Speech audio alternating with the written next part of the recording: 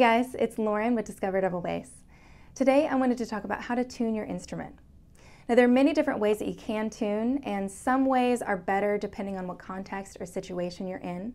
So this lesson is going to be all on how to tune your bass.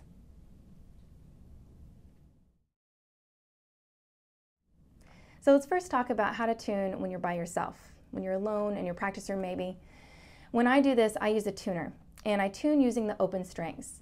And the reason I specify that is because sometimes people will tune using the harmonics, like the octave harmonic, or some of these higher pitched harmonics up here. But the reason I don't use the harmonics is because the harmonics are slightly flat. I think people use the harmonics because those higher pitches are easier for their tuners to pick up. But if you can get the tuner to pick up the low frequencies of the bass, then you're going to get a more accurate reading if you tune using the open strings. Now also, I tune using my bow. Now if you don't use the bow, then just keep doing what you're doing, and that's totally fine too. But if you use the bow even a little bit, then use the bow to tune. Using the bow is going to give you a more consistent tone and a more consistent reading than plucking. When the strings are pulled to the side, they change pitch. And so if you're able to use the bow, then you want to pull the string back and forth, or pull the bow back and forth in a consistent long tone.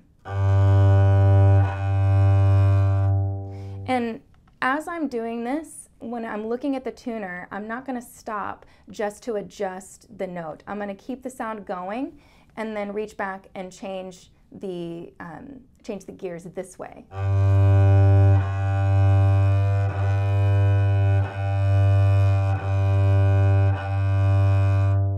Now, if your tuner is finicky like mine is, I have a Korg TM50, it's really, really finicky. And so even if you just change the bow a little bit too fast, then it'll kind of wobble a little bit. And so I want to aim for basically right in the middle. But that's why I say it's a good reason to practice consistent tone quality with the bow for tuning, and for many other reasons, but one of many.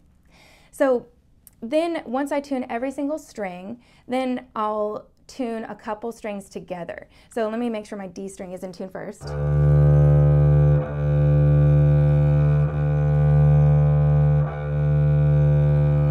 So right there, both of them are right in the center of the pitch. So now I'm going to tune using a fifth.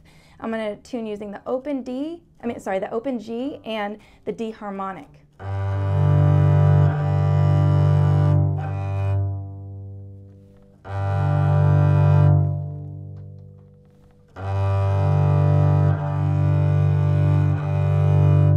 So I know I said I don't use harmonics when I'm tuning with the tuner, but what I'm trying to do here is tune the bass to itself. And so I like to use the harmonic on the D string, the octave harmonic, because that's the one that's going to be closest to the actual pitch, and I want to tune the bass to itself. So I'll tune each string separately and then tune the strings to themselves using this method.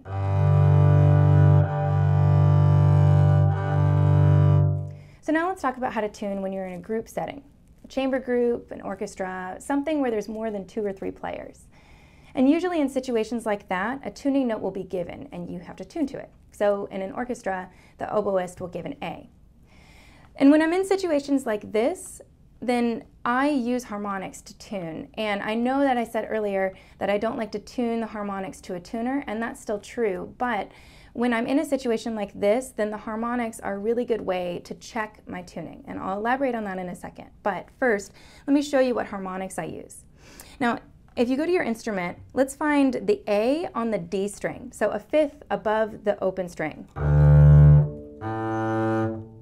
So if you just touch the string, don't press the string down and just touch it, no other fingers, make sure no other fingers are touching the string, then you get a harmonic. And that is an A, and that is the A that you're going to be checking with the oboe if you're in an orchestra. So now, if you replace that with your 4th finger, then you can go across to the A string and put your 1st finger where the D normally would be. So it should just be, your hand should naturally be in a whole step kind of shape. You should be able to just go straight across with that 1st finger. And again, make sure no other fingers are touching the string, and you're just touching, you're not pressing the string down. So those two are the same pitch, and that's really convenient because you're going to be tuning the A to that given note by the oboe, and then you can check and make sure that your A is also in tune, the A string is also in tune. It's a really good way to kind of quickly go back and forth. Now, if you are out of tune and you need to adjust, then of course what I said about keeping the pitches going isn't going to work. You're going to have to actually stop and readjust because you need the fingers there to play the harmonics. And so this is true all across all 4 strings. These pitches, or these harmonics, are the same pitch. So you can just go straight across. So I tune the A first. Make sure that's in tune. And then go across to the G and the D in the same position. It's just a different pitch. So you've got your 4th finger touching right over the D on the G string, and your 1st finger touching right over the G on the D string. And then you can do the same thing across from the A string to the E. And then that's the easiest way to just make sure everything is all in tune. Now, like I said, usually I'm just going to be checking to make sure that I'm in tune. So before I walk on stage or wherever you're rehearsing, before I sit down, I have my tuner with me. I take it with me wherever I go, and I tune my open strings.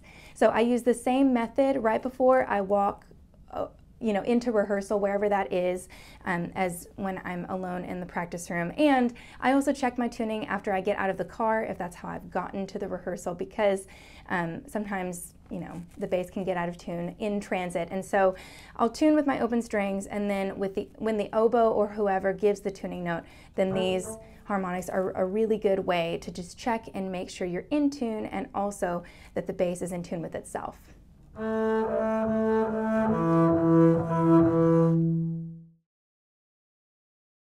So I hope that this lesson helped. If you have any questions, please leave a comment in the section below and I'll answer you as soon as I can. If you enjoyed this lesson and you'd like to learn more from me, please check out one of my many full-length courses available exclusively on discoverdouble bass.com, including one all on bowing technique. So thanks for watching. I'll see you next time.